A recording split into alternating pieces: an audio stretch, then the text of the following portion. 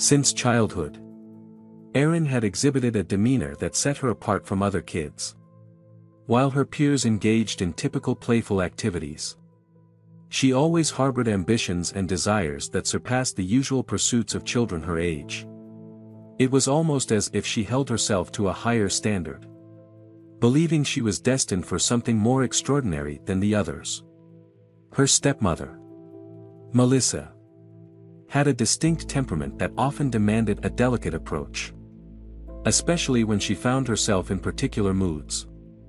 Erin learned through experience that confronting her during these times was unwise, opting instead to remain silent. Despite occasional outbursts, Melissa wasn't inherently a bad person. Upon moving in with Erin's father and bringing her own son, Dave, into their household, who happened to be just a year older than Erin, Melissa treated both children fairly. Her disciplinary measures were consistent for all, reflecting a sense of justice within her blended family. Unlike Melissa, Erin's father, Sean, was harder to provoke but even more difficult to placate once angered. This made it easier for Erin and Dave to confess their childish misadventures to Melissa, who, after initially expressing shock and dismay, would swiftly mete out mild punishments. Thereafter, the incidents were never revisited. However, when Melissa discovered Erin's intention to leave for the city after school for higher studies, her reaction was far from calm. While Sean shared similar sentiments but refrained from expressing them as usual, Melissa hoped Erin would reconsider and follow the same path as Dave, staying in their familiar village. Yet, Erin, unlike her stepbrother, held an unwavering belief that her destiny lay beyond those boundaries. Her aspirations were set on the city, aspiring to become a fashion designer or stylist, roles she wasn't entirely sure about but knew would involve making people look and feel beautiful. Just like her mother, recollections of her mother were faint, as she departed when Erin was merely 7 years old. Nevertheless, when thoughts of her mother arose, Erin envisioned an ethereal figure akin to a radiant fairy from a storybook.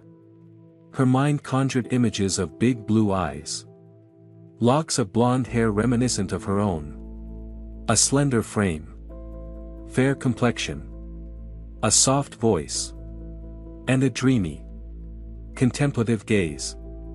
This mental image was the only tangible connection Erin had to her mother, shaping her aspirations and inspiring her path toward a future she ardently believed in. Life in their village appeared alien to Erin's mother, almost as if she hailed from another realm altogether. She struggled with the basic chores of tending the garden or caring for the chickens. It was Erin's father who bore the brunt of household responsibilities, occasionally assisted by Erin's paternal grandmother, who harbored a profound dislike for her daughter-in-law. The woman found Erin's mother entirely unsuited for the rustic life of the village and wasn't hesitant to voice her disdain, often punctuating her grievances with coarse language. Erin's mother had been brought from the city by her son, and she held a fervent passion for only two things: singing and fashioning garments. Erin treasured the dresses her mother crafted during her childhood, holding on to them dearly. However, when Erin turned 7, her mother inexplicably vanished from her life. The young girl grappled with confusion, persistently asking her father about her mother's whereabouts and when she would return. His silence was a lingering mystery, until Erin's grandmother, in a moment of somber honesty, revealed the truth. She left you. She fled back to the city. This village life was not for her. I warned Sean from the start that she wasn't suited for him. For here, we'll raise you differently. To be a good person. Not like your good-for-nothing mother. Shortly thereafter, Erin's father remarried, seeking a simpler, more pragmatic woman adept in managing familial affairs. Melissa, Melissa was introduced to Sean as a suitable replacement for Aaron's mother. A frugal, unassuming woman seasoned in family matters. She had already borne a son, buried her husband, and managed her household adeptly. Sean yielded to his mother's advice, leading to their marriage. Despite Melissa stepping into a maternal role for Aaron, the girl held steadfast to memories of her real mother. Deep within, Aaron nurtured an unwavering belief that upon arriving in the city, she would reunite with her mother, who surely had ascended to fame as a renowned fashion designer. Aaron envisioned a poignant meeting, where her mother would recognize her, brimming with pride as Aaron followed in her artistic footsteps.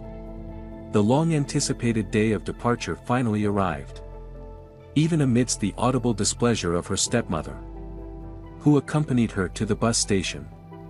Aaron's excitement remained unscathed. Melissa ensured Aaron occupied the best available seat, meticulously organizing the worn suitcase into the bus's luggage compartment. "All right," Melissa stated firmly, her gaze forlornly fixed outside the window. "Write to us once you're settled in." Suddenly, in an unexpected gesture, Melissa bent over abruptly and awkwardly planted a kiss on Aaron's cheek before bidding her farewell. The unexpected display of affection caught Aaron by surprise.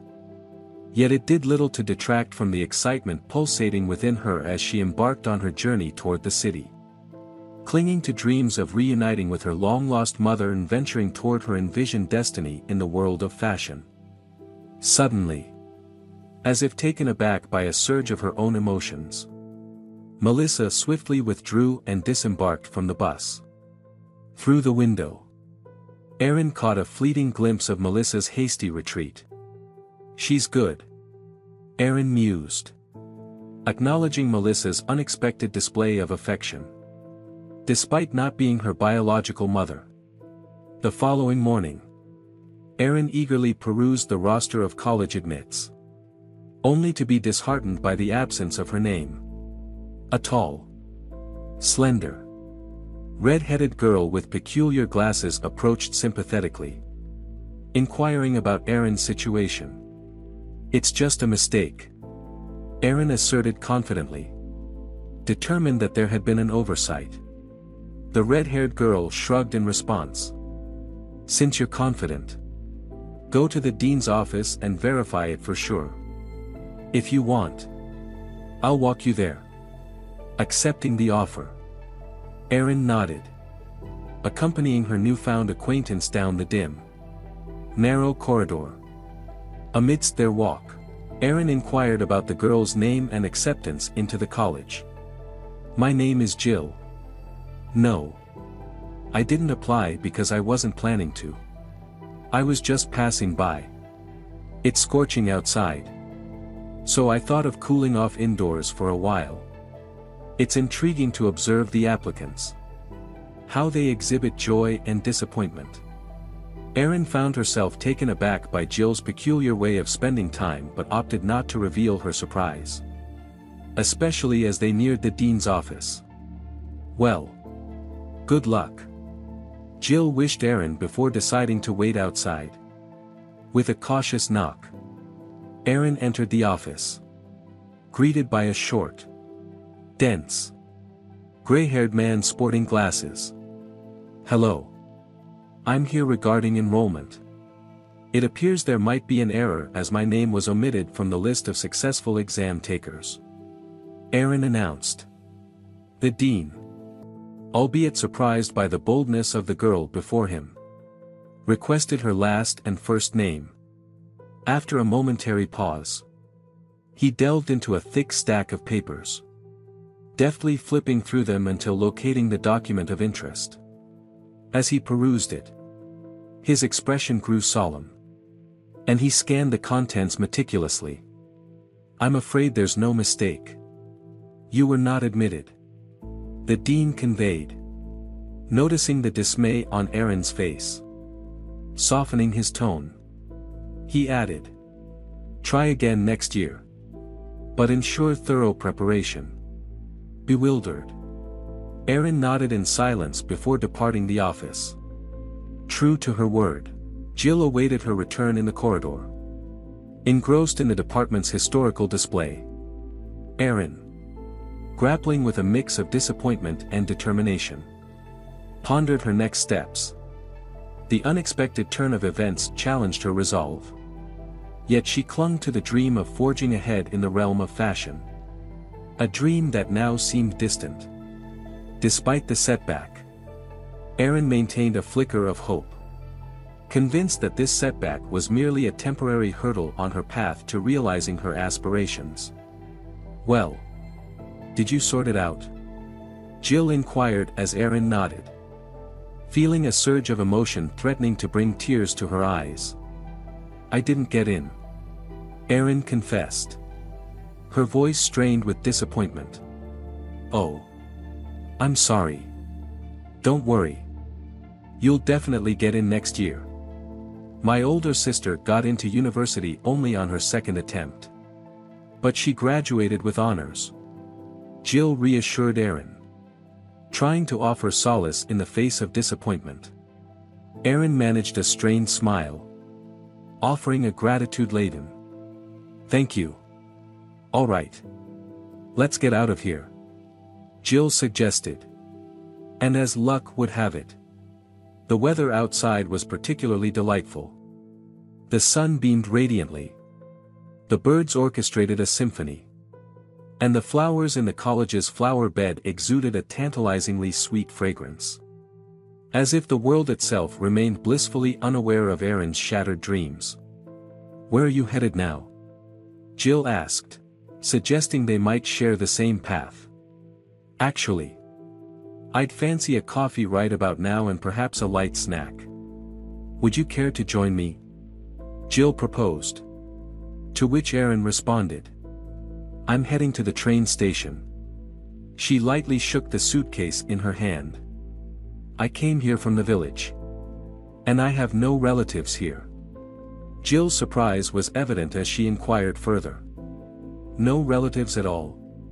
Erin contemplated revealing that her mother resided in the city but refrained, simply shaking her head in negation. Observing Erin thoughtfully, Jill seemed to be mulling over something before asking, Do you wish to return to the village? Erin shook her head decisively. No. Jill suggested. Then let's grab coffee and figure things out. They headed toward a small red car where Jill effortlessly stowed Erin's suitcase in the trunk, setting off for a coffee break. 15 minutes later, the two found themselves seated on the terrace of a charming cafe. Erin savored the brew, remarking, Delicious coffee. Thank you for treating me. Jill smiled warmly. You're welcome. What was your backup plan if you didn't get in? Erin hesitated, lowering her gaze. I didn't have a plan. I was so certain I'd get in. Jill empathetically responded. Life is unpredictable. You have to be prepared for anything. Erin continued. I don't want to go back to the village. Jill recognized the dilemma. But there aren't many other options. She remarked. I had envisioned studying, living in a dorm, and securing a job. Erin shared, expressing her thwarted aspirations. All right. Here's my plan. Jill offered with a glint of determination. You can live with me, find a job, and prepare for enrollment next year. Her proposal hung in the air, offering Erin a newfound sense of hope amidst the turbulence of dashed dreams. Erin regarded Jill with a mix of surprise and incredulity. Why do you need it? She asked. Jill, her slim frame adorned with freckles on pale shoulders, shrugged casually and replied. Why not? Jill resided in a spacious 3-bedroom apartment situated on the first floor of an aging 9-story building. The moment Erin stepped inside, she sensed an immediate air of comfort.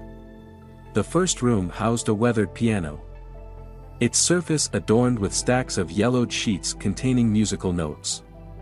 Adjacent to it stood an ancient chair, its brown leather upholstery cracked with age. Across from the instrument, nestled against the wall, sat a couch beneath bookshelves laden with dusty old books interspersed with a few photo frames. "Do your parents live here?" Aaron inquired. Jill nodded affirmatively and shared. "My dad's an opera singer. And my mom's a diplomat. Much like my older sister." Aaron couldn't help but express astonishment. "Wow!" she uttered. Genuinely impressed. Jill simply shrugged. Nonchalant about her family's unique professions. The second bedroom was Jill's personal space.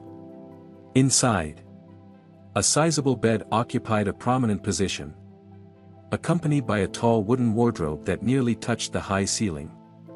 The room also hosted shelves adorned with an array of dolls, each acquired by Jill's mother from various trips around the world. Aaron recalled having only 2 dolls in her own childhood. A bold baby doll she believed her mom had bought and a Barbie gifted by her stepmother during Christmas. "You'll be in the 3rd bedroom. Sort of my guest room," Jill informed Aaron. The room was furnished with a fold-out couch, a sturdy dark dresser, and a desk accompanied by a chair. "Get your things organized. There are towels and linens in the dresser. Don't hesitate to use them.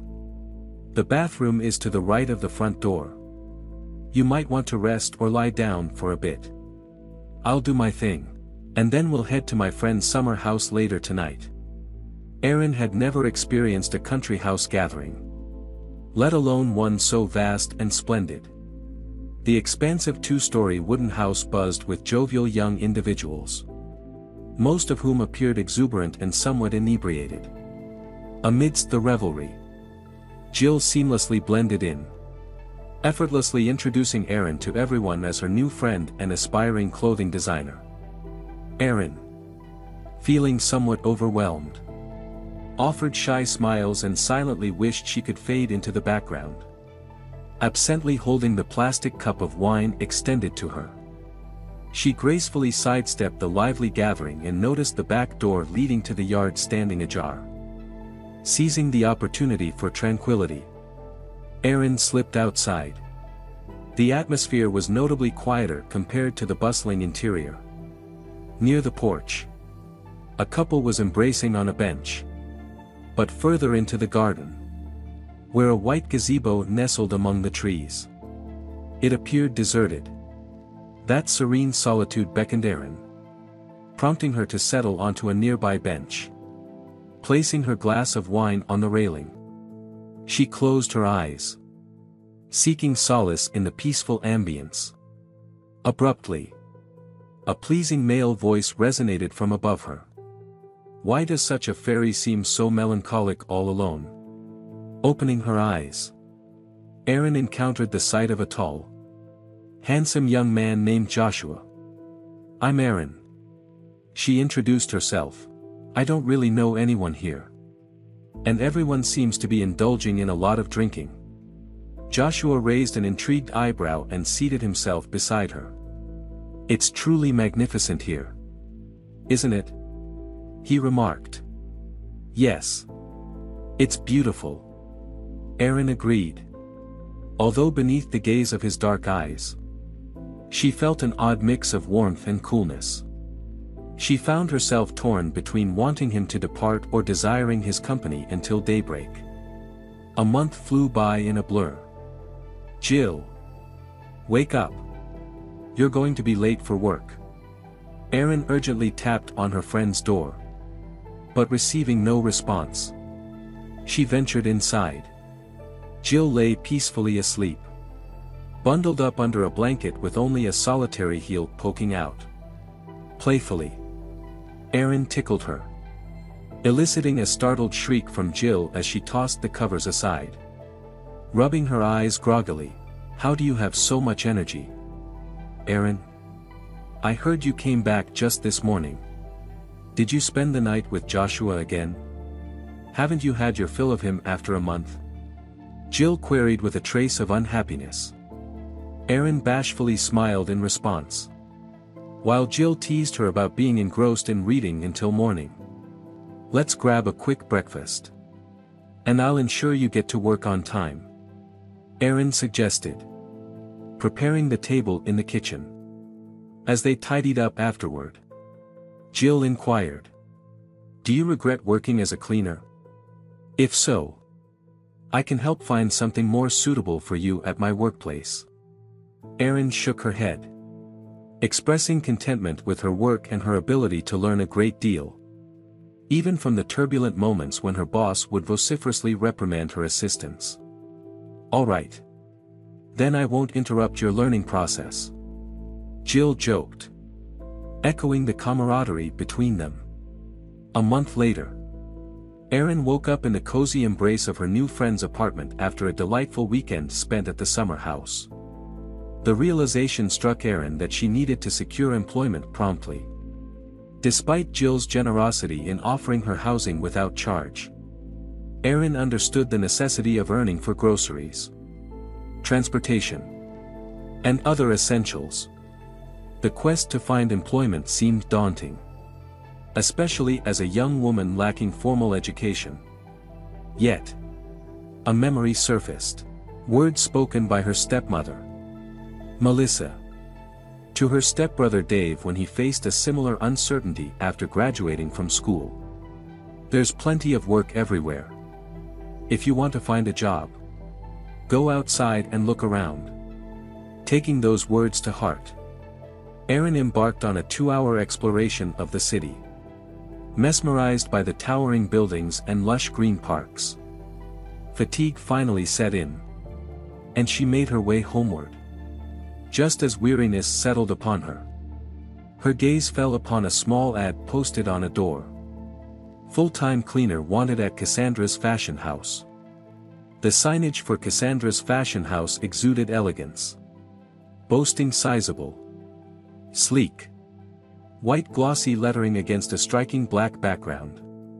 The grand entrance, adorned with a high white marble porch, beckoned through transparent doors into a hall bedecked with ceiling paintings featuring flowers, clouds, angels, and gallant horseback riders. Erin's curiosity was piqued, but her musings were interrupted by a high-pitched female voice. A slender woman clad in an airy white blouse and a fitted black skirt approached her inquisitively. "Hello," Erin greeted her. "I'm here about the ad for the cleaner position." "Yes. But we have stringent requirements. Not just anyone can fulfill the role," the woman cautioned, signaling for Erin to follow. Together, they traversed the snow-white hall, sparsely populated except for mannequins and racks displaying an array of garments. At the far end of the hall lay a massive wooden table strewn with vibrant fabric pieces, buttons of varied shapes and sizes, brooches, belts, and an assortment of other embellishments.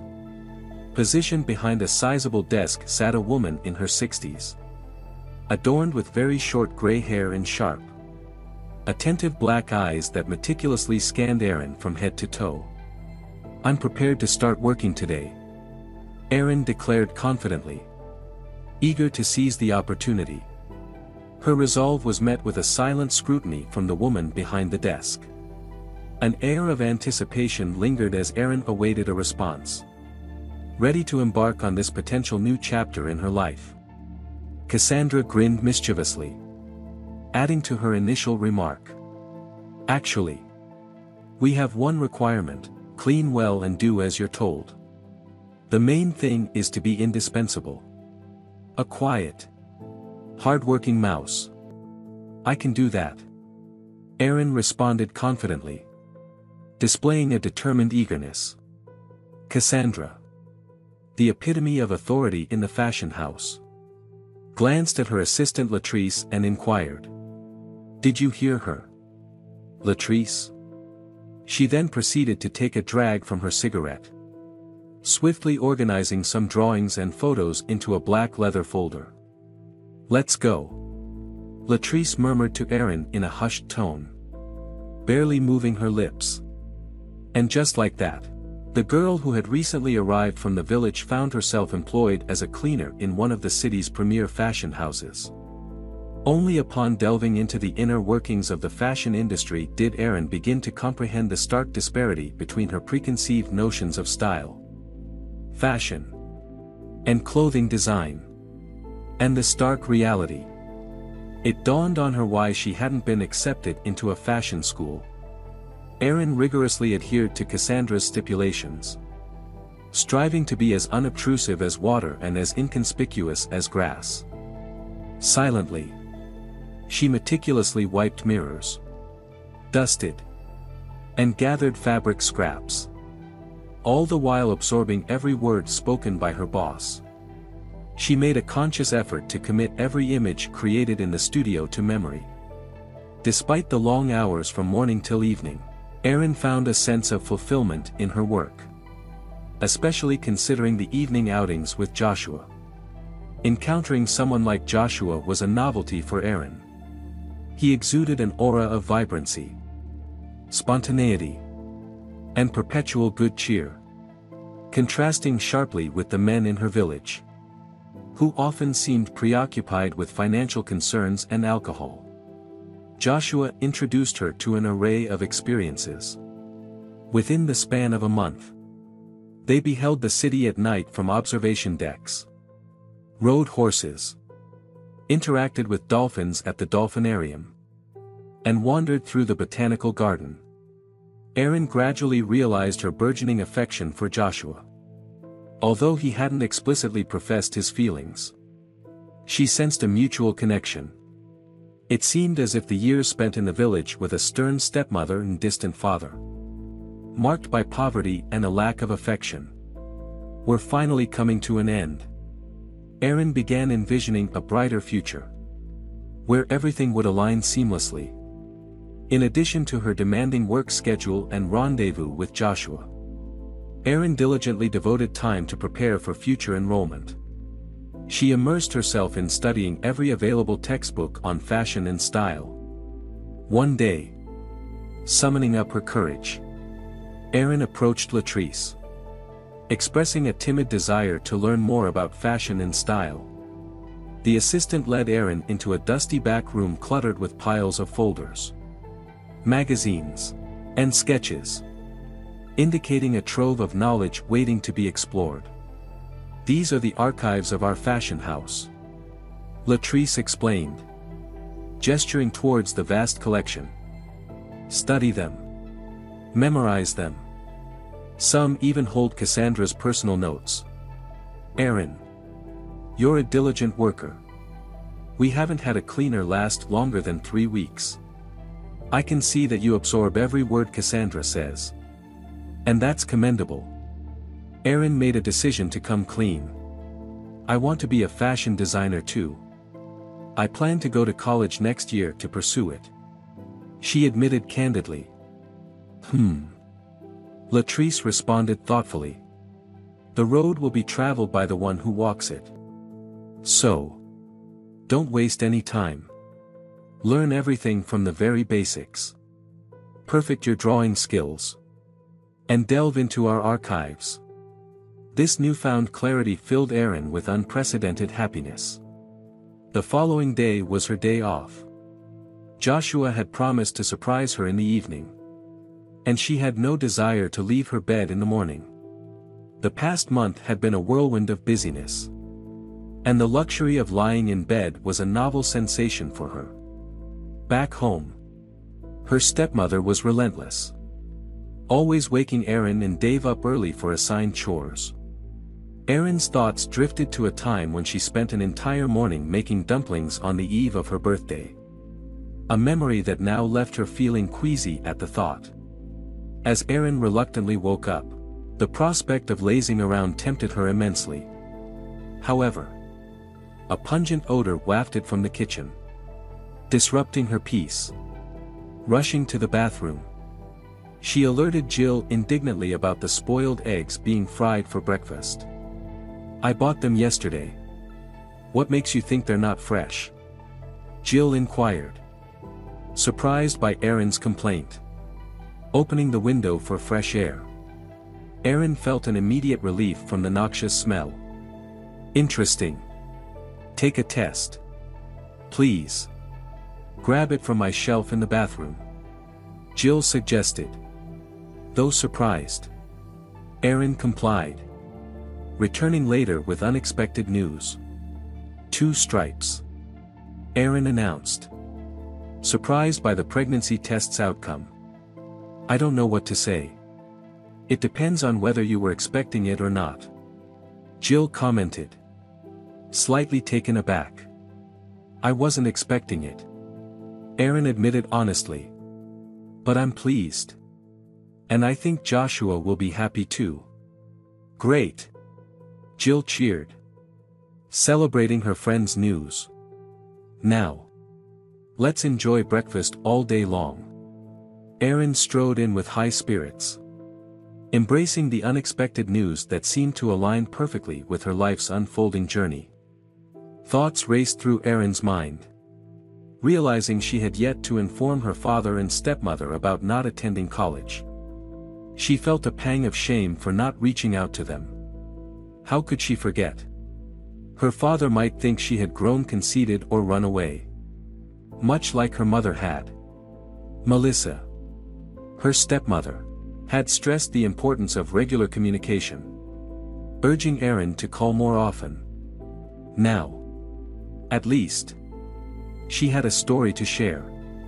She had a job, was actively preparing for enrollment, had a fiancé, and would soon have a child. As evening fell, Joshua's delay worried Erin. He was supposed to pick her up half an hour ago. "Call him," Jill urged, concerned about Joshua's absence. Erin's response surprised Jill. She didn't have Joshua's phone number. "What do you mean you don't have his number?" Jill asked, incredulous. "I don't know. Somehow I didn't ask for it," Erin admitted, her voice tinged with distress. "We just agreed in advance when and where to meet next. He's always at work during the day, so we don't get time to talk." Jill furrowed her brow. "Where does he work? Do you know?" "I don't," Erin replied, almost in tears. "I haven't asked." Okay, Jill reassured, moving to comfort her friend. "What's his last name?" Erin's distress was palpable. "I haven't asked that either." Jill embraced her friend, trying to offer solace. "Let's wait until tomorrow. If he doesn't show up, we'll go to his place." That night, Erin barely slept, consumed by worrisome thoughts of Joshua. Images of potential accidents or encounters with trouble played on an endless loop in her mind. She managed a few hours of restless sleep, waking early, feeling utterly drained. It's Sunday, 8 o'clock in the morning. "Erin." Jill groggily responded to her persistent knocking. "Let's try to get another hour of sleep. Please." "Jill. I can't take it anymore," Erin pleaded. "All right." Jill relented, understanding Erin's anxious state. "Let's go." Erin knocked desperately on Joshua's apartment door, her finger on the doorbell for what felt like an eternity. Jill stood nearby, growing increasingly apprehensive. "Maybe we should call the police," Erin suggested worriedly. "What if something happened to him?" "Well, yes," Jill responded in a subdued tone. "What if he's lying unconscious inside?" At that moment, the door across the hall swung open, interrupting their conversation. "What's with all the noise in the early morning?" queried a middle-aged woman in a robe, clearly irritated by the commotion. "I'm sorry," Erin responded apologetically, turning to the woman. "We're just worried about the person who lives here. We're concerned something bad might have happened to him." "Why are you looking for him here?" inquired the disgruntled neighbor, even more annoyed. "He moved out yesterday. Left with his bags. This wasn't his apartment," Jill clarified, attempting to explain the situation. "No. Of course not. He must have rented it for about a year," the neighbor acknowledged. "I see. Thank you." Jill nodded, signaling to Erin. "Let's leave."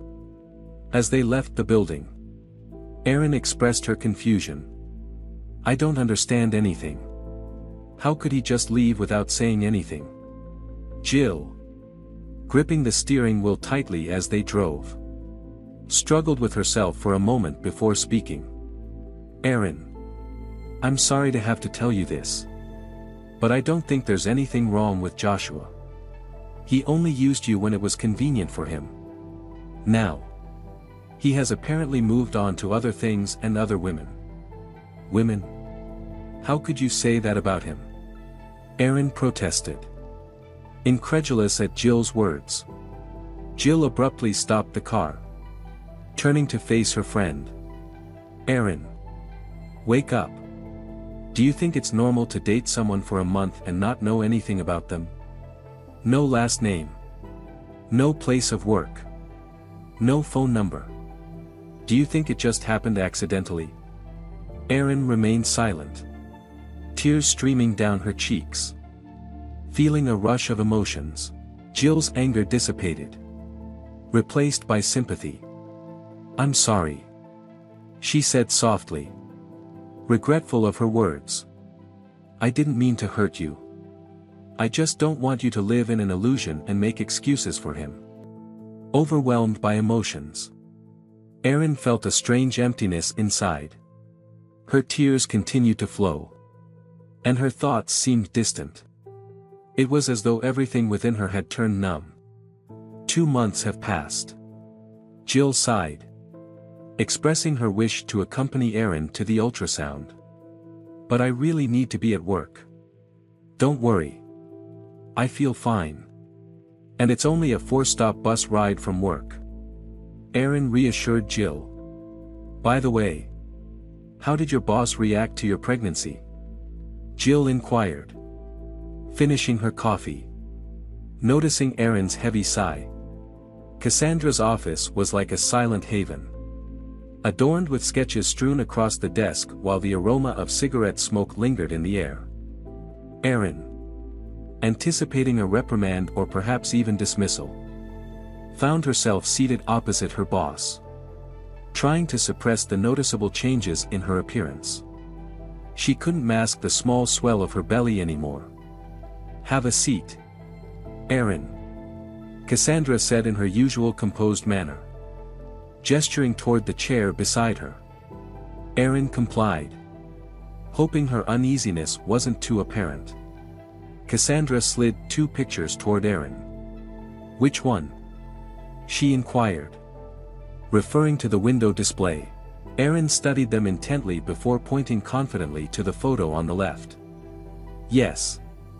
It will be placed in the center," she replied assuredly. "Why?" Cassandra probed further. "It looks more vibrant. The second image seems casual. But this one reflects the collection you've been working on." Erin paused briefly, gathering her thoughts. "I also think it creates a kind of New Year's atmosphere. People will look at it and immediately feel that the holiday is approaching." Cassandra examined the image again, mulling over Erin's words. "Not bad," she acknowledged, a hint of approval in her tone. "By the way, I called you here for a reason.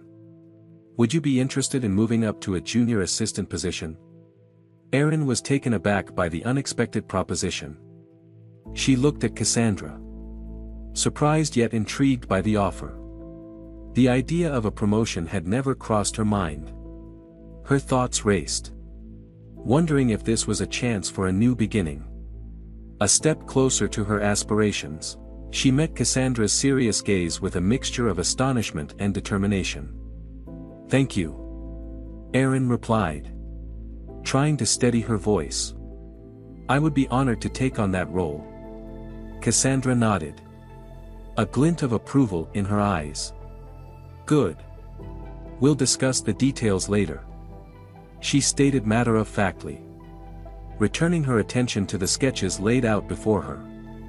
As Erin left the office, a whirlwind of emotions surged within her. The unexpected turn of events filled her with a newfound sense of purpose and possibility. She couldn't wait to share this news with Jill and start planning for the future that seemed to be slowly taking shape before her eyes. "Of course," Erin replied. "Great," Cassandra said, not missing a beat. "Don't be surprised. Latrice told me about your plans for the fashion world. I'm not blind myself. I can see that you don't miss a single word. By the way, soon you can't wash the floors with your belly. So you know. Sweetheart. I may be old, but I'm not blind yet," Cassandra continued, offering a subtle acknowledgement of Erin's pregnancy. "You're not going to fire me?"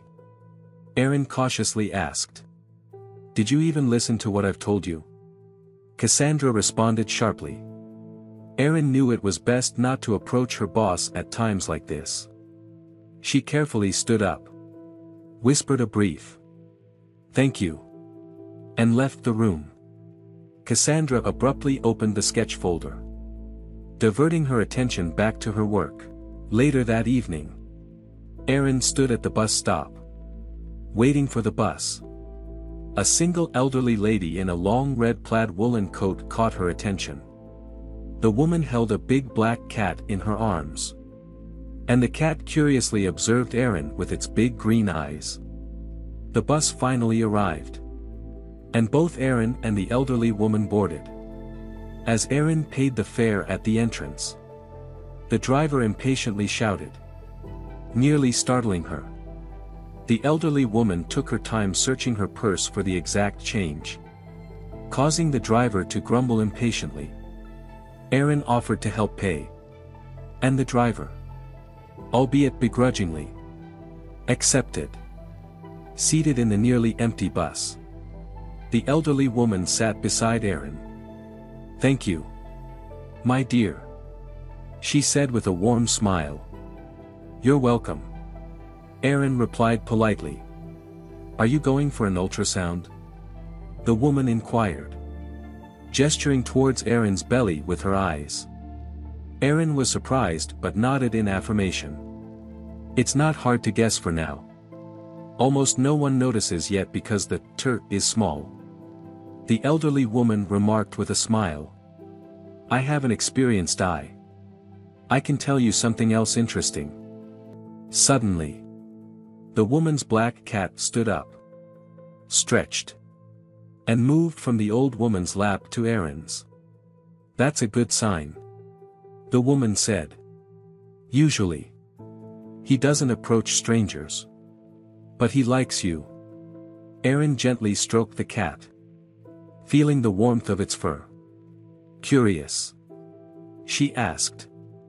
"What do you want to tell me?"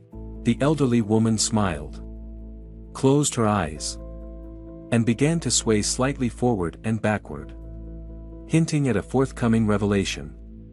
"You yourself were an accidental child, but brought much joy by your birth. You will find a mother twice more. First falsely, then truly. The path you have chosen is the right one. Follow it. Name your daughter Holly. Don't go back to the past. Look to the future." The elderly woman's voice, so soothing and mellifluous, seemed to guide Erin into a trance-like state. She absorbed every word of the unexpected prediction, feeling as if time had slowed down, etching each syllable into her memory. The bus suddenly came to a halt, and the driver's voice broke the spell. "Girl, This is your stop. You're getting off here. Aren't you? He called out roughly.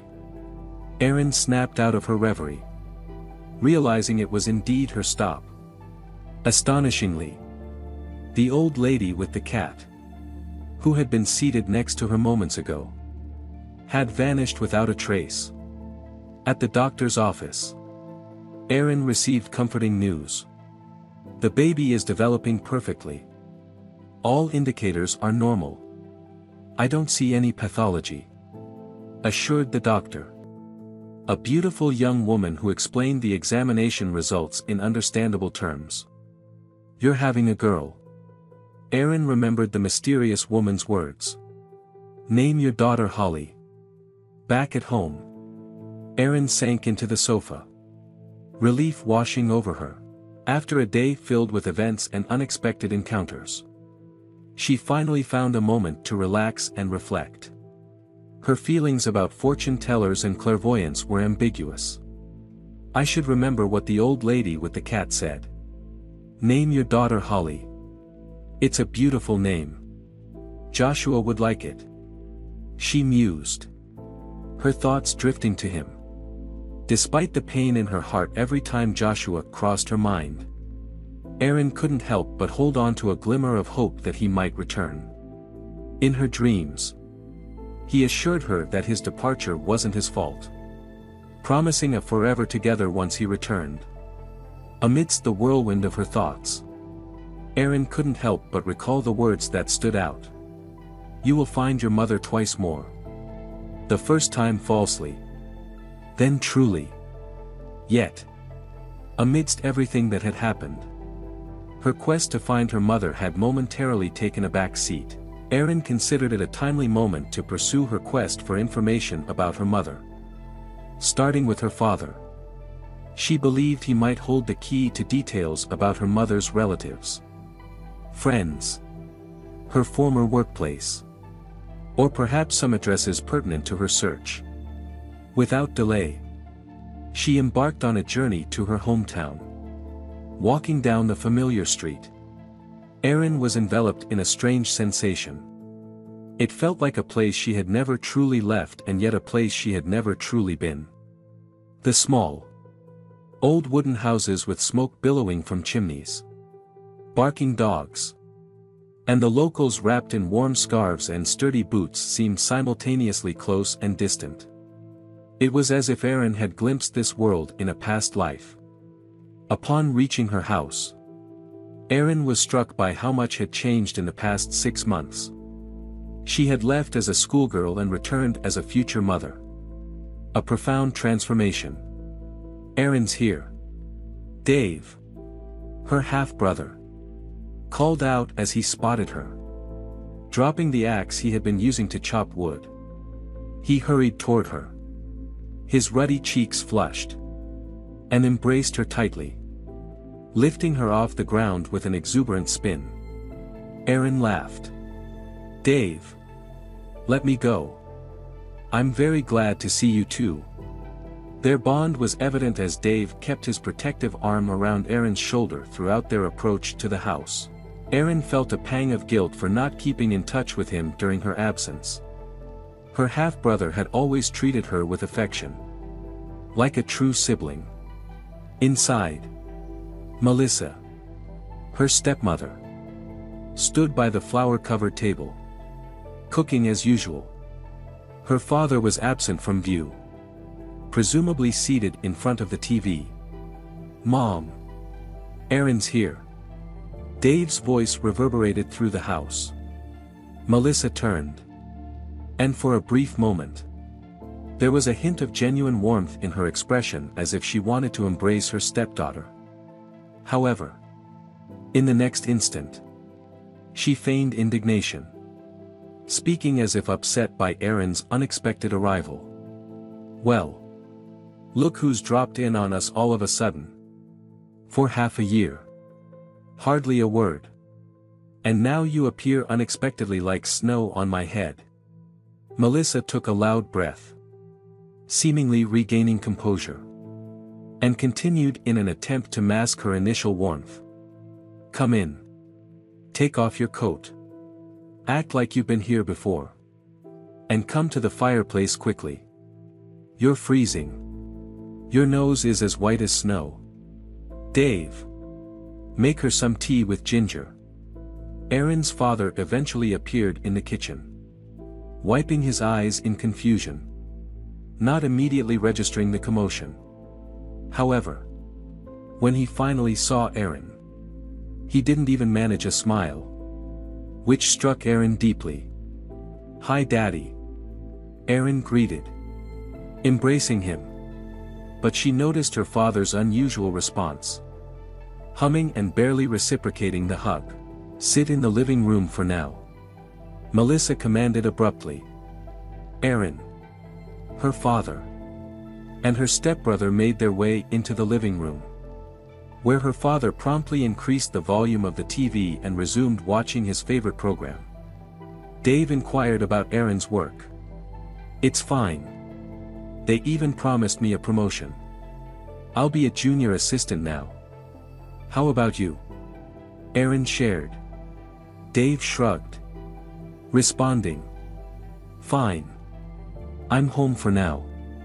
After the new year, I'll go to the north for a 3-month shift." Erin was taken aback. Intrigued by Dave's plan. Realizing that he might have never ventured far from their village. She pondered telling her stepmother about her pregnancy the next day. Especially since Melissa had been suspiciously observing her the day before. Each family member had a different reaction to Erin's news. Dave was elated about becoming an uncle, while the stepmother gasped and expressed her apprehension. Erin's father, however, abruptly left the room.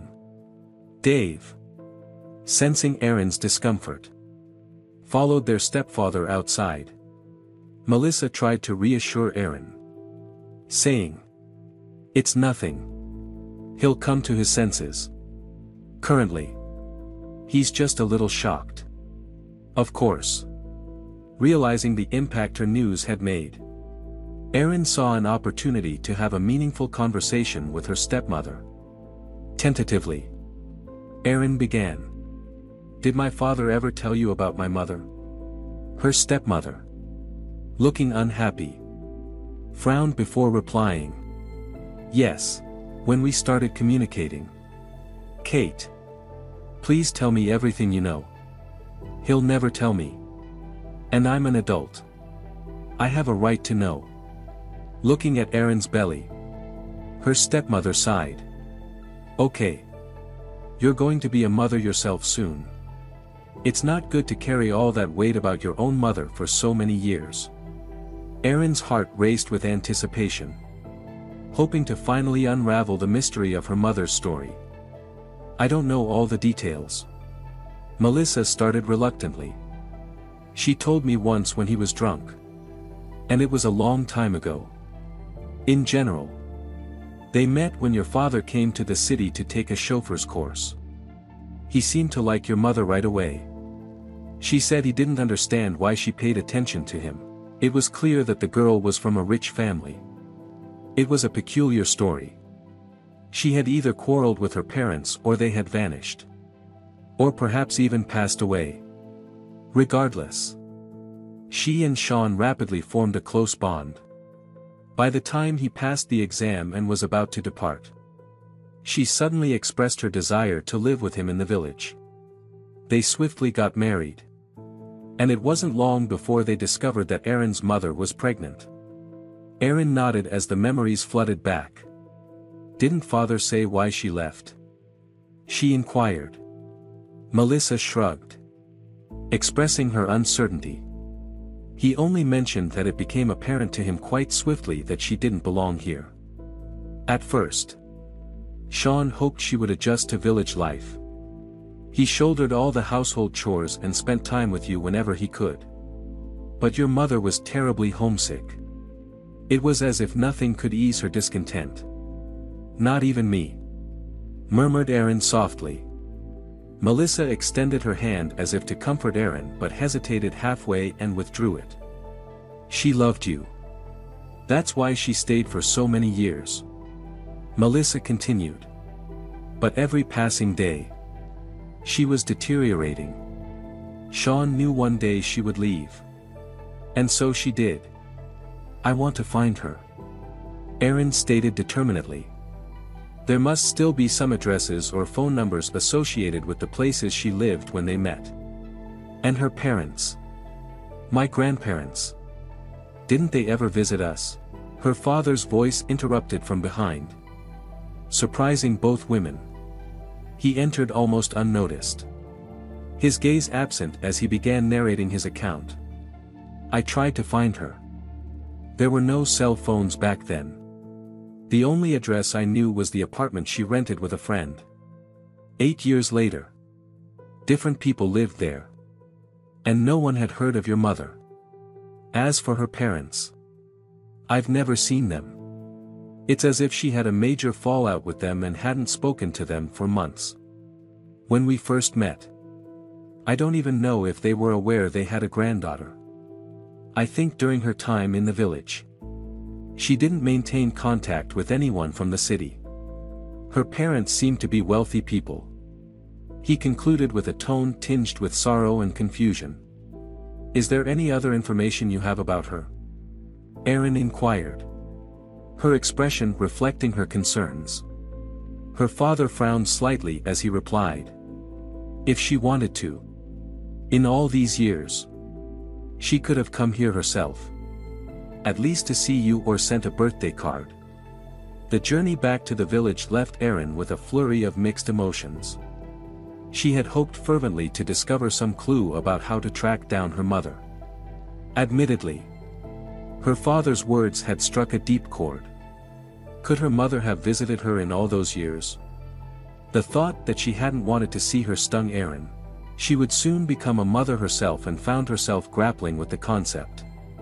Tell me, how was your trip? Jill inquired after listening attentively to Erin's lengthy narrative. Well, what can I say? I suppose your father might be right. There's so much else for me to focus on now. Erin sighed. There's a promotion coming up at work. Isn't there? Jill prodded. Erin nodded. A smile lighting up her face at the thought. Yes. It's named Junior Assistant. But it's essentially the same with almost no change in salary. You'll pass everything, Jill remarked confidently. You'll be one step closer to your dream. It's not like scrubbing floors anymore. Erin acknowledged Jill's words with agreement, admitting, you're always right. Overall, I'm content with everything. I just miss Joshua sometimes. Erin looked at Jill, anticipating her reaction to the mention of her former fiancé. Unexpectedly, Jill chimed in. I've been pondering. Maybe we should reach out to my acquaintances. The ones present at the summer cottage when you met Joshua. Someone must know something about him. A close friend. Maybe his parents. Siblings. Or someone familiar. I've been thinking the same. But he's like my mom. If he wanted to, he would have contacted me by now. Erin explained, shaking her head. So, even if I find him, what then? Hi Joshua. You're a scoundrel. And here's our daughter. Pay alimony? No way. Holly is my daughter. I don't want him to have any rights over her. I'll raise her myself. And if she asks about her father, I'll tell her what little I know. Jill sighed in understanding. Okay. That's up to you. I'll support you however I can. Time passed. And one day at work, Erin was approached by Latrice. When's your due date? Latrice inquired. Around the beginning of May. Erin replied. That's great. It's just in time to model in Cassandra's new collection spring show. Latrice exclaimed. Erin was momentarily stunned, thinking she must have misheard. I'm not a model. And my belly is already huge. Just what she needs. Latrice remarked casually. Cassandra is working on a maternity collection and wants to present it in late winter. She specifically wants you as a model. Don't worry. It's not too complicated. We'll get you ready. Meanwhile, here's a list of your new responsibilities starting tomorrow. You're no longer a cleaning lady but a junior assistant. Latrice continued to explain Erin's new role, detailing tasks such as preparing clothes, coordinating fittings, ensuring sufficient supplies, and other related duties. Basically, you do whatever I or Cassandra tells you to do. She summarized. How long do you plan to work for? Latrice asked Erin. As long as I can. I'm feeling great. And the doctor said it's okay. Erin replied. Of course. After the birth. You'll be on maternity leave. We understand that. But keep in mind Cassandra won't be expecting you for long. Latrice added. I understand. Erin replied. Although she was uncertain about the logistics. She pondered her options. Jill couldn't babysit due to work commitments. And hiring a nanny was financially challenging. The thought of seeking help from the father, Joshua, crossed her mind briefly. However, Erin dismissed the idea. Feeling repulsed by the possibility of him denying or disregarding their child. She didn't want to impose on him. Presuming he had no intention of being involved. Despite the increased workload in her new position, Erin refrained from complaining. She felt great and was willing to dedicate herself to work. Sometimes even being prepared to stay overnight. Engaging in her favorite work made everything flow smoothly. However, the demands of pregnancy necessitated adjustments. Erin had to make frequent doctor visits, attend courses for expectant mothers, purchase essential items and furniture for the baby, and prepare for her enrollment in college. One evening, Erin and her friends were lounging in front of the TV, watching an old romantic comedy and indulging in ice cream straight from the large plastic tubs. Isn't it strange for you? Erin asked Jill. Basically, you and I are complete strangers to each other. We met by chance. And now I've been living in your apartment for more than 6 months. And I've got a baby on the way. Of course. For me. You are an angel who came from heaven. Saved me in the most difficult moment. Without you, I would have been stuck in the village, listening to my stepmother's lectures and milking cows. I'll always be grateful to you. Except that sometimes I feel like some kind of parasite who has entered your trust and is living off your goodness. Jill calmly licked her spoon and shrugged. No. This situation doesn't seem strange to me at all. Or are you tricking me? Plotting to clean me out? Of course not. Erin replied with a smile. Well, that's just fine. Jill said. I am helping you because I want to and can do it. Remember. A person helps you only if he or she wants to do it because we always have the right to refuse. I like being friends with you. I'm not the easiest person to get along with. Even if it doesn't seem that way at first glance. And you? How can I put it? Balance me out. Well, I don't feel any discomfort from your being here. On the contrary. Only joy. Erin expressed her gratitude. Thank you. Jill. I hope someday I'll be able to repay you in kind. You're already paying. Jill said. You buy groceries. Clean the house. I'm not even talking about the fact that you've practically relieved me of cooking. I hate cooking. And in the future, I plan to tell everyone that I once lived with a celebrity from the world of high fashion. Jill joked. All right. Tell about it. As for cooking, I like it. I'm also thinking about the future when my daughter is born. Initially. Of course. I'll stay at home. I don't know. A month. 2. 3. Latrice has made it clear that Cassandra won't be expecting me back soon from maternity leave. Wait. Jill clarified. I thought you'd be gaining experience with them until you go to college. As there's a correspondence department. Then you could stay working at the fashion house and study. Yes. That would be perfect. Jill nodded. But that's just my dream. Erin sighed sadly. I haven't yet had the opportunity to prove myself enough for Cassandra to say. Yes. That's our future star. I'll leave her on any terms. First of all. Jill said sternly. Dreaming is not a bad thing. Especially if your dreams are backed up by action. And yours are definitely backed up. Think about it. More than 6 months ago. You were a naive little country girl. I'm sorry. But you were. Now you're a young, confident mom-to-be who works at the hottest fashion house in the city. That's quite a leap. Second of all, you have some kind of fashion show at the end of winter. Maybe you can prove yourself there. At least as a model. Erin paused for a moment. Contemplating. Maybe you're right. If I can be useful to Cassandra in creating her maternity collection. Maybe she'll notice my efforts. Great. What other news do you have? Jill inquired. Nothing else. Replied Erin.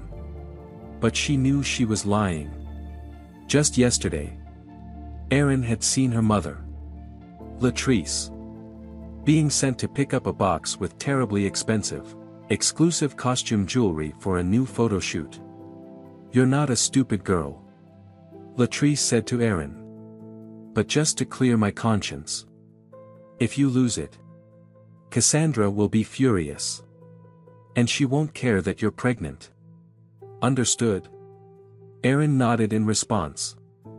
The valuable cargo had to be picked up from a luxury shopping center. Erin hadn't been there before. And she was curious to see the expensive boutiques. The elegant fountain on the first floor. And the beautifully dressed customers. She used to think that all rich women dressed very stylishly. But now she realized that only 2 out of 10 women seem tastefully dressed. Erin took the box without any problems and decided to ride the big, transparent elevator downstairs. It traveled slowly, stopping at each floor, providing an opportunity for her to observe a little more of the new world of wealth. On the 7th floor, a group of very young girls entered, each carrying many bags. Erin pressed herself against the transparent back wall of the elevator and turned to face it to continue her observations. Suddenly, a woman caught Erin's attention as she emerged from a boutique, flanked by 2 tall, nearly identical men in black. Clearly security guards. The woman herself was adorned in a light, flowing white dress. Her luxurious blonde hair cascading effortlessly over her shoulders. Her thoughtful gaze, fixated somewhere in the distance, held Erin's mesmerized attention. At once, Erin recognized her mother. It had been more than a decade since she last laid eyes on her. Yet she seemed unchanged. Erin's heart raced. Her legs weakened. And she almost dropped the precious box she was carrying. The elevator passed close to where her mother stood, resplendent in white with her guards. For a fleeting moment, Erin believed her mother's gaze met hers, possibly even recognizing her. A flicker of either surprise or fear crossed her mother's face. But the elevator, crawling up as if by chance, quickly descended with an arrow, not stopping until it reached the first floor. Following the girls with their bags, Erin exited the elevator, perplexed about what to do next. Should she rush back upstairs and search the mall for her mother? Nausea overwhelmed her suddenly, prompting her to almost run outside for a breath of fresh air. Out on the street, she felt a little better, wrestling with doubts. Maybe this woman merely resembled her mother, especially considering Erin had seen her for just a few fleeting seconds. Perhaps her mind, suffocating in the stuffy elevator, was playing tricks, stitching a belief she longed to embrace. Nonetheless, this episode haunted Erin incessantly. Toward the end of January, Erin began to grasp the reality of her pregnancy. Psychologically, she comprehended it, but her body only occasionally felt her daughter's movements. Other common signs like swelling, fatigue, and weakness had eluded her. Yet, now she felt a gradual slowdown, reluctance to rise early, increased difficulty in putting on shoes, and a desire to lie down in the afternoons became more prevalent. Jill was the first to notice these changes in Erin. "Okay, Erin, you need to conserve your strength," Jill advised. "Focus on work and do less housework." "But who's going to take care of the house then? You work all the time too. Why don't we invite Melissa to visit us for a month or two?" Jill suggested. Erin's stepmother had made an unexpectedly warm impression during Jill's visit to the village for Christmas celebrations. Even Dave seemed captivated by her charm, expressing regret about his imminent departure for a work shift. The stepmother, unusually lively and caring toward her pregnant stepdaughter, even managed to soften Erin's father, making him a bit less somber than usual. Erin attempted to envision her stepmother in the city. "She won't go. She has her household there. And father wouldn't allow it. She dislikes the city. And she's not exactly fond of me," Erin shared, recalling the dynamics between them. Jill had a knowing look, which Erin recognized instantly. "Are you two making deals behind my back?" Erin questioned, surprised by the possibility. "Not exactly," Jill responded vaguely. "But before we left, we had a conversation. I offered her to stay in my apartment if she wanted a break from country life. She didn't mind. She was worried about you. By the way." Erin hesitated but eventually agreed, knowing that some help wouldn't hurt. She had mentally prepared herself for potential pestering, unsolicited advice, and opinions from her stepmother. However, to her surprise, for the initial few weeks, her guest remained as silent as a calm stream. Her assistance, however, was invaluable. Now Erin could afford to sleep in a bit longer. Breakfast and lunch were already prepared and waiting on the table. Returning to the clean and cozy apartment with Jill in the evenings, they were greeted by the inviting aroma of homemade pies, mushroom-infused potatoes, or duck baked according to an age-old recipe. "Certainly, Melissa. We can't lose weight with you around," Jill said cheerfully during one of their dinners. "How do you know such recipes?" Erin asked, curious about Melissa's newfound cooking expertise. Melissa shrugged, a hint of pink appearing on her cheeks. "Jill showed me how to look for things on the internet. I read that it's not good for pregnant women to gain too much weight. It can make labor difficult and affect the baby negatively. So, I started searching for delicious and healthy food recipes." Erin thanked Melissa sincerely, acknowledging her efforts. Melissa seemed slightly embarrassed, waving her hand dismissively. "What else should I do here all day long? Putting things in order. Going to the store. It takes 2 hours. It's boring just sitting around all day. So I'm looking for recipes." Through these small interactions, Erin began to see a different side of her stepmother. Melissa was becoming more open, Possibly due to a break from the demanding village life, or perhaps because Erin had grown up, making her feel less inclined to impose her life lessons. Erin realized Melissa was a caring and gentle woman, deeply concerned about others. Despite the absence of a demonstrative display of affection, Erin understood that Melissa never treated her stepdaughter differently from her son, Dave. Melissa might have struggled to express her love and provide the affection that Erin, a little girl growing up without her mother, desperately needed. Now, Melissa seemed genuinely interested in Erin's life and work. Initially an observer, Melissa gradually engaged more in Erin's conversations with Jill. Eventually, she started joining them, asking about unfamiliar words and participating in discussions. For Jill, Melissa became more than just a stepmother. They easily found common ground. With Jill's encouragement, Melissa ventured into reading books, watching movies, and even going for walks together when Erin was occupied. On the day of Cassandra's spring fashion show, Erin was submerged in an endlessly hectic week that blurred into one relentless day. Melissa's comforting magic in the form of soothing soups and delicious chicken cutlets helped Erin keep her energy up amid the chaos. Though everything seemed on track and Erin anticipated a couple of days to recuperate before the show, Latrice, the experienced coordinator, warned her otherwise. "You'll see," Latrice prophesied. "Cassandra will have a meltdown in a few days. She'll be like a tornado, tearing everything to shreds and screaming that everything is wrong." Erin was skeptical, considering Cassandra appeared absolutely composed. But true to Latrice's prediction, exactly 1 week later, Erin walked into the studio with the last 2 boxes of shoes and narrowly avoided a flying purse aimed her way.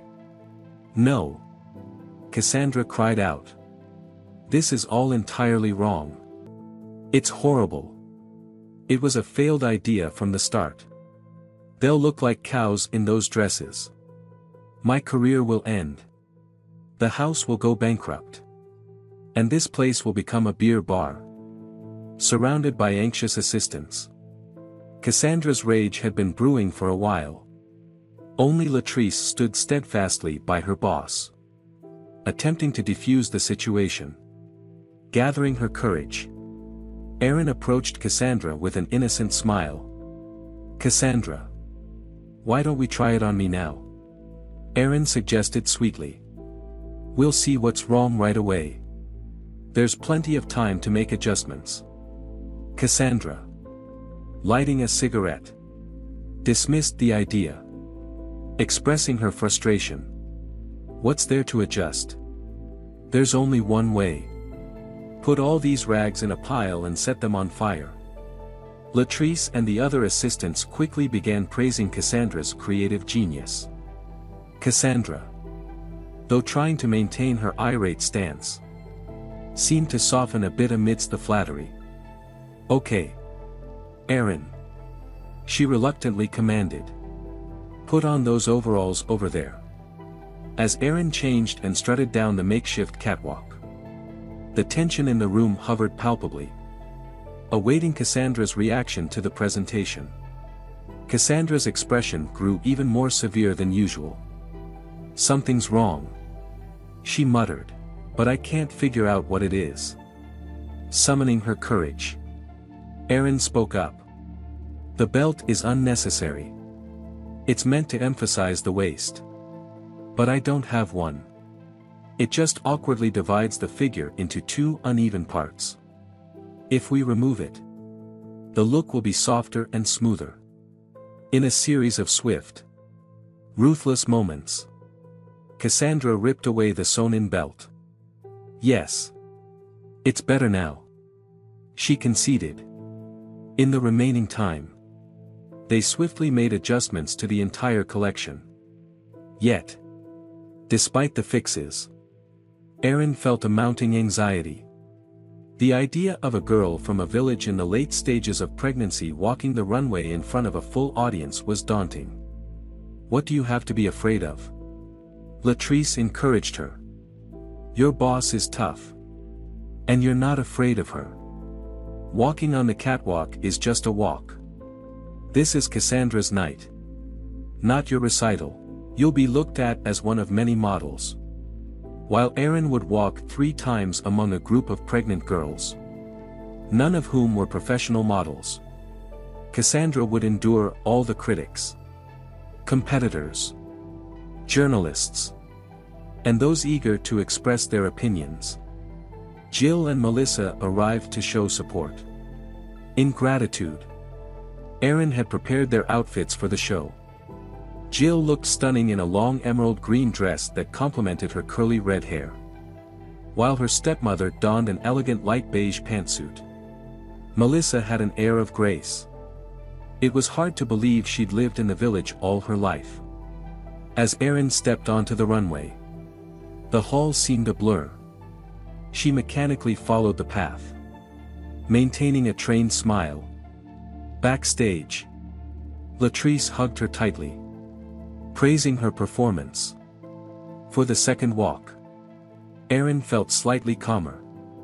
She even managed to spot Jill and her stepmother in the 3rd row, flashing them a smile as she passed by. Erin felt an indistinct unease washing over her, a sensation she couldn't quite grasp or comprehend. Her stomach didn't ache, ruling out any connection to her pregnancy. It was more like a fleeting glimpse of something. But what exactly eluded her understanding? Erin, change your clothes quickly. You're on for the closing act.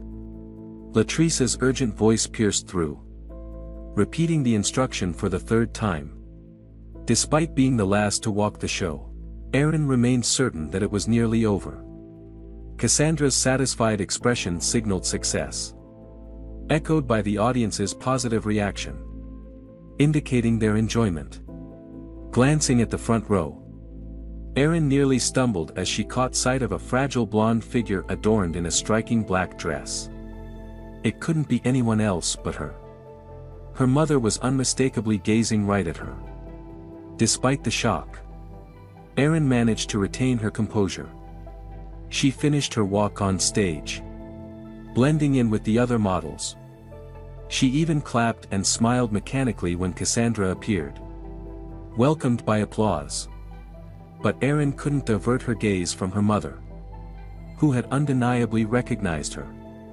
Without delay, Erin hurried off the stage, disregarding her attire.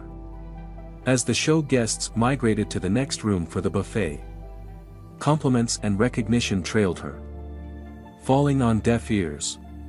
Her singular focus remained fixed on spotting her mother's familiar blonde locks and black dress. "Mom!" Erin finally exclaimed, confirming her certainty.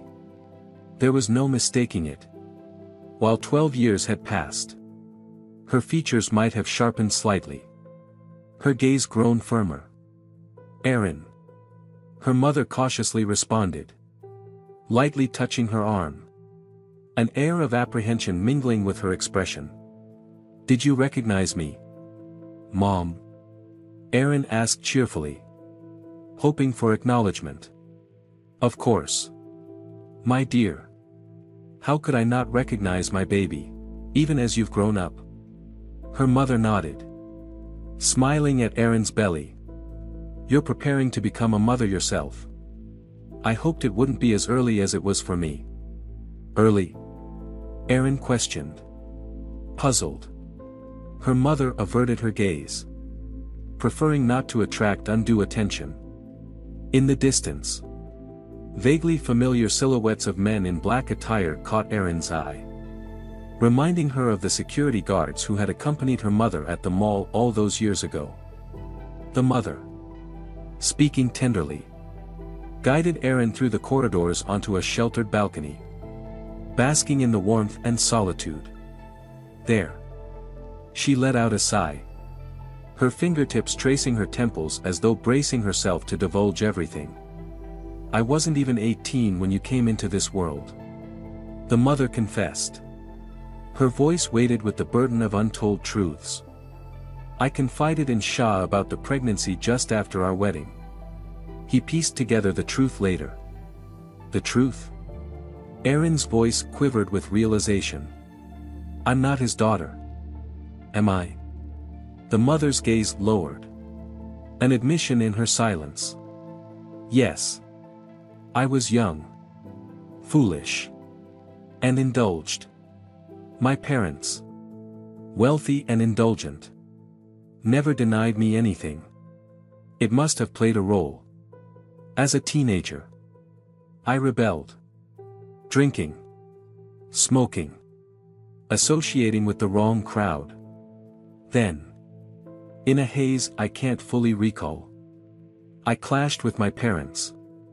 I fled. Seeking a new life. I found a new partner. And we rented an apartment.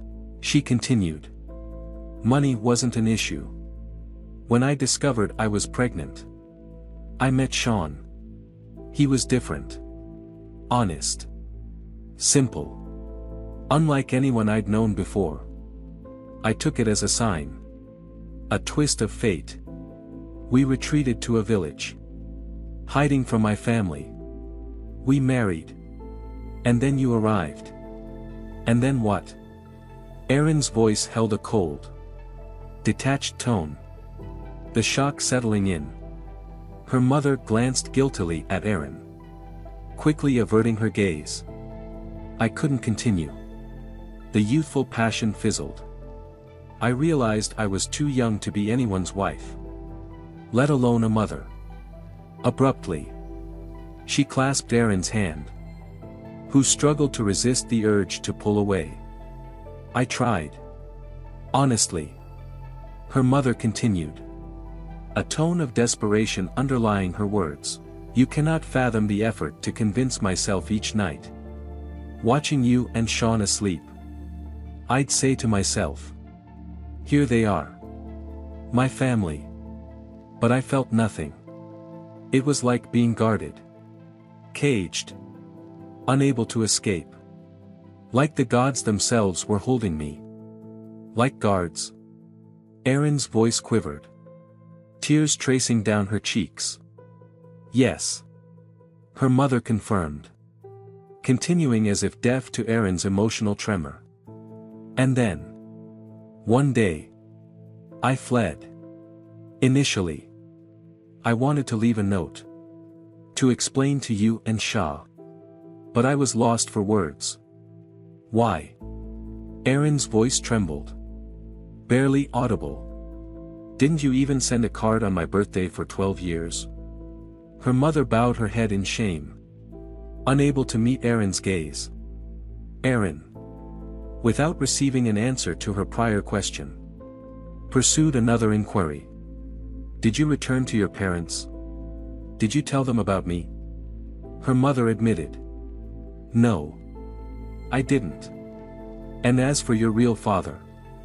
Honestly, I can't recall. I was going through a tumultuous phase. And once I returned to the city, I lost touch with those acquaintances. Are you currently living with your parents? Erin probed further. The woman shook her head. Her voice barely audible. No. I live with my husband. He's affluent and possessive. A pang of worry crossed her mother's face as she added in a somewhat desperate tone. I'd dread for him to find out about you. You wouldn't reveal my secret. Would you?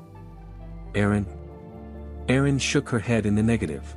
Her mother suddenly brightened. As if struck by an extraordinary idea. If you'd like, I could introduce you to your grandparents. And we could arrange to meet whenever possible. But. She hesitated. Glancing at the guards. Perhaps not too frequently. However. I could make occasional calls or write to you. Is that what you'd want? Erin? Erin confronted her mother directly. Searching her eyes for sincerity. Her mother appeared torn between guilt and fear. It dawned on Erin that her mother, upon meeting her, wasn't entirely joyful. Initially, Perhaps. There was hope that revealing the long-held secret would relieve her of the burden of guilt. Now, however, she seemed more apprehensive about her wealthy husband's potential reaction. Avoiding her mother's gaze, Erin noticed her stepmother, Melissa, beyond the glass door of the balcony. Melissa appeared anxious, seeking Erin's presence. Suddenly, their eyes met, and relief washed over Melissa's face. Erin's memory flashed back to when she was just 11. Down with a severe flu, Melissa had tirelessly cared for her, staying by her side for 3 days, comforting her with wet towels, soothing raspberry drinks, and cool palms on her feverish forehead. She reminisced about the time spent with Melissa, particularly their excursion to a neighboring town in search of the perfect fabric for Erin's graduation dress. The hours they dedicated to scouring the market until they finally found it. Erin felt a mix of embarrassment and gratitude when Melissa skillfully bargained, ultimately securing the fabric at a price Erin could afford. It struck her then that Melissa had utilized her last penny for the purchase. Without that negotiation, the coveted fabric would have remained beyond reach. Questions haunted Erin about her biological mother's absence through the years. Her deliberate choice to keep her parents oblivious to their roles as grandparents weighed heavily. Her mother, it seemed, had never matured beyond the carefree persona. When boredom struck, she abandoned her husband and effortlessly erased her daughter from her life, akin to discarding a spoiled sheet from a notebook. Then, she returned to her parents, assuming the guise of a contrite, innocent girl who had misbehaved. Finally, finding a new husband who coddled and sheltered her as if she were still a child. Reflecting on her past, Erin wondered how she had remained so blind. The words echoed in her mind.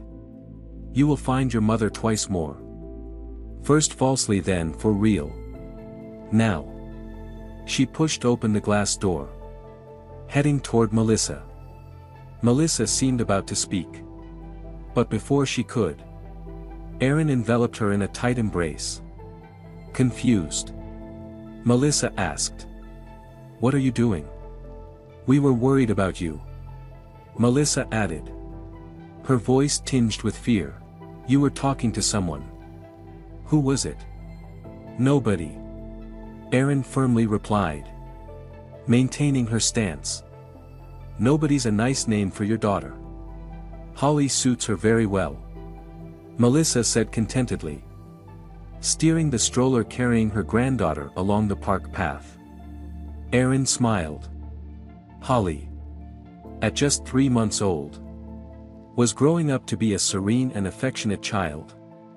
Erin had resumed work, occasionally taking her daughter along. Cassandra proposed developing a children's clothing line and invited Erin to join the endeavor. "I think it's a fantastic idea," her boss calmly remarked, after the success with the spring show for pregnant women. "It's logical that they'd want to dress their children in our brand too." Deeply grateful for Melissa's support, Erin knew she couldn't have managed without her. Her heart swelled with appreciation for Melissa's unwavering assistance and guidance. However, it became evident that Melissa found solace in those moments as well. At times, she would return to her own residence to attend to her husband and the household. Yet without fail, she always returned within a week. "Doesn't your husband miss you?" Jill inquired one day. Melissa shrugged in response, her voice tinged with resignation. "He was never emotionally connected to me, even from the start of our marriage. He used to say, 'I'll help you raise your son, and you help me raise my daughter.' Our relationship revolves around sharing household responsibilities. Nothing more. I'm certain he doesn't miss me." In the city, Melissa found solace and joy in strolls with Erin and her granddaughter in the park. One day, as they walked, A woman stopped to admire a sleek, black Mercedes parked across the street.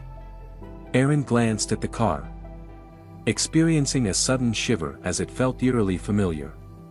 Moments later, a tall, striking man with intense dark eyes emerged from the Mercedes, accompanied by a leggy brunette in a short dress. Aaron instantly recognized him as Joshua. Yet to her surprise, she no longer felt any emotional stirrings toward him. She recalled the wise words of the elderly woman. Don't go back to the past. Focus on the future. With a serene smile, she turned away from the car and pushed the stroller further into the depths of the park.